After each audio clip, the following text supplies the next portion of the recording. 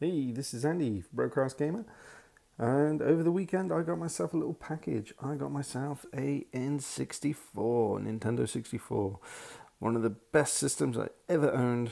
Reason being is that it's one of the first consoles I ever bought with my own money.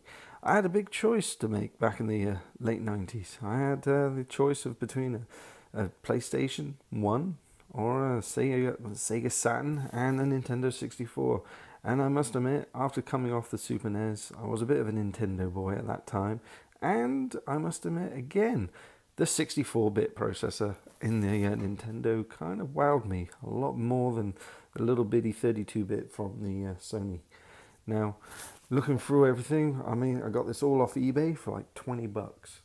And it's an absolutely fantastic little deal I got. I got myself an original controller. Still, I honestly think one of the best controllers I've ever used for that time period. I also got a weird one, a SuperPad 64.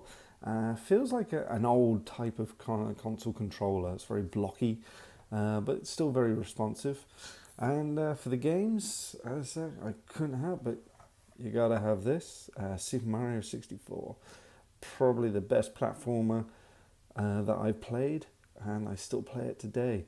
It's the first time I honestly felt that I was in a real world going around, and it just brought all the power of the 64 all right then and there. I also got Tony Hawk's Pro Skater 3.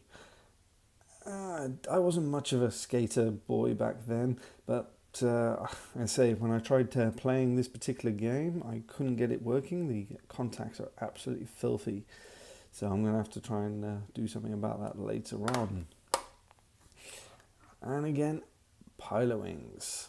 Now, I love Pilot Wings on the SNES, and the 64 version is just as beautiful and just as challenging. Absolutely love this game. It was just another beautiful version of what the Nintendo 64 could do when you're watching. And this one, Perfect Dark. Fantastic storyline, great shooter, follow-up to GoldenEye. And of course we have one little small problem. You needed the expansion pack. And this one just happened to come with one. Absolutely great.